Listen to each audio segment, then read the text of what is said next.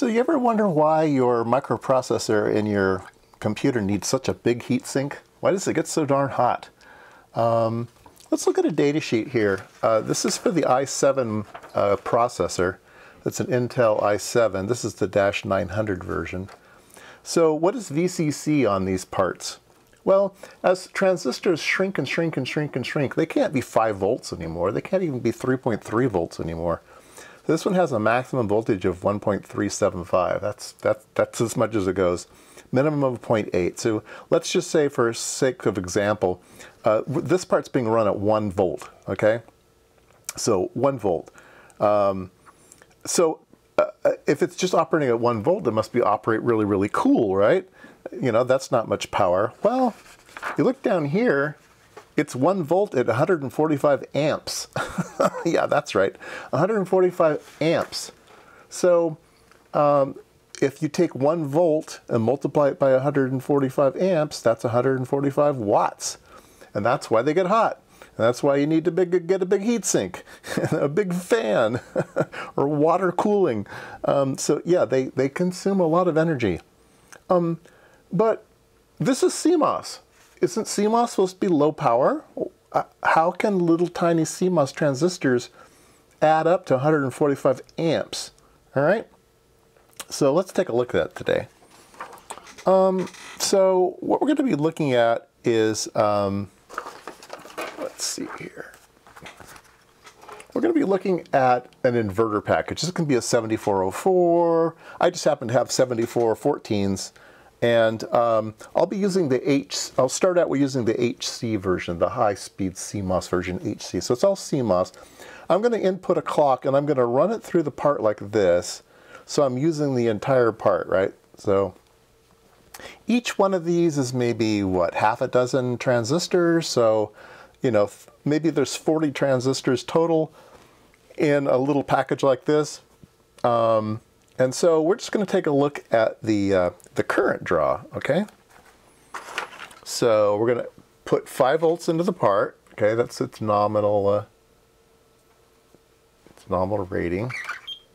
And this is going to be microamps. So how many microamps is the part drawing? Well, right now I don't have a clock going in. It's in steady state. I just have the input tied to ground.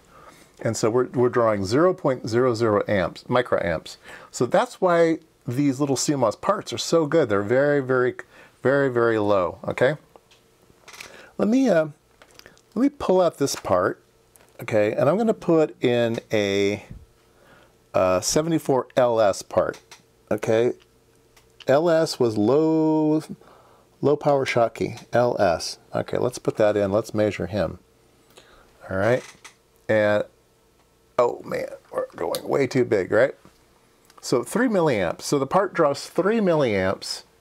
I put the LS part in here. So, and I just have the input grounded. There's no clock or anything. It's just being grounded. So 3 milliamps. So we go from 3 milliamps to 0 microamps. So that's why they were so good, okay?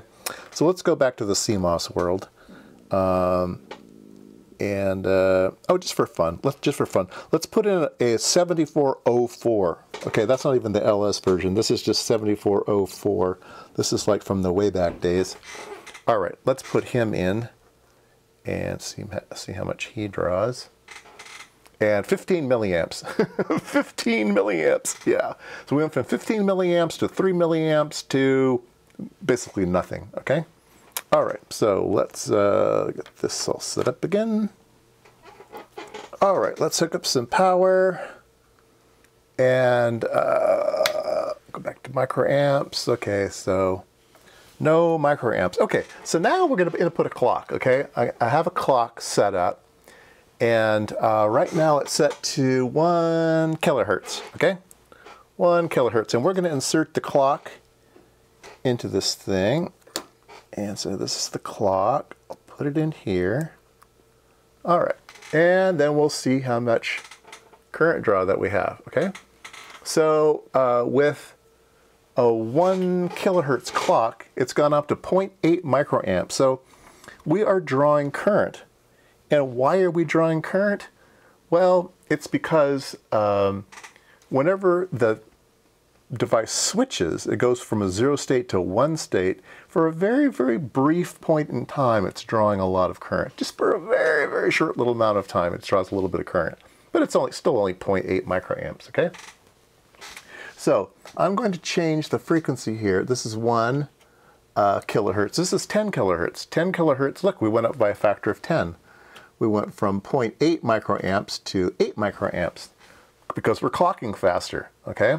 Now let's go up to, let's see here, this is 10, this is 10. This is 100 kilohertz. We've gone up to 80. Okay, can you see that? Turn that back on. So we've gone up to 80. Right? Here's 10 kilohertz, 1 kilohertz. Here's 100 hertz. Right? So you can see that each one is a factor of 10, and each amount of frequency is up by a factor of 10. Let's take the function generator and turn it up. Look at that. As I turn it, I'm going from 100 kilohertz up to 1 megahertz.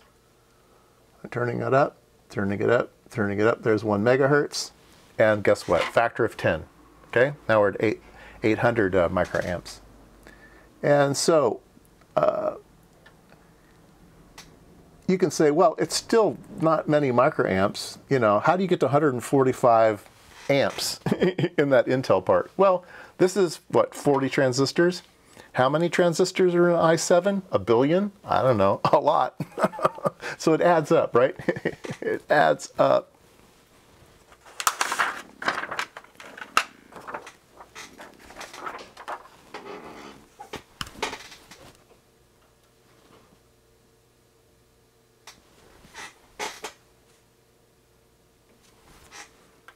Okay, so that was a 74HC. Let's put in a 74C part.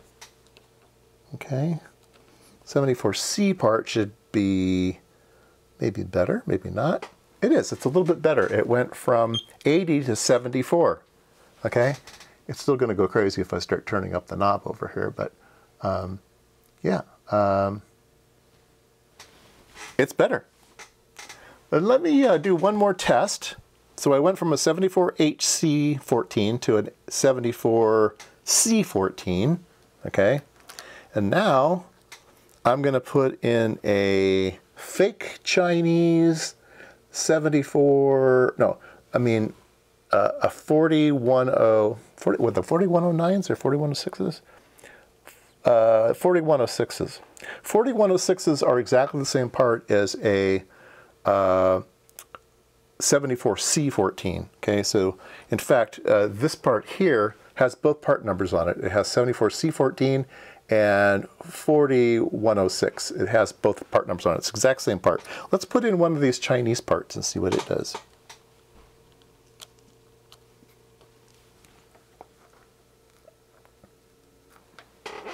And there you go. Look at that. 29. It's better. It's better. Wow. All right. Let's turn him up. Yeah, that's interesting. Let's, okay, let's do the whole series. We're at 100 kilohertz. We have the 74 HC14. It's measuring 78.6 microamps. Let's put in the 74C14, also known as a 4106. Let's put that one in. He measures 72 microamps. And then let's put in the Chinese 74. No, it's a Chinese, actually it's a Chinese 4106. But it doesn't test as one. When I did the tests, it only tests as a HC part. It'll only go up to 7 volts before, it won't go up to the 20 volts that these parts should go at. But it's very nice. It's a very modern process, whatever they're using, so it's only 29 microamps. Let's take it up to 1 megahertz and see what happens.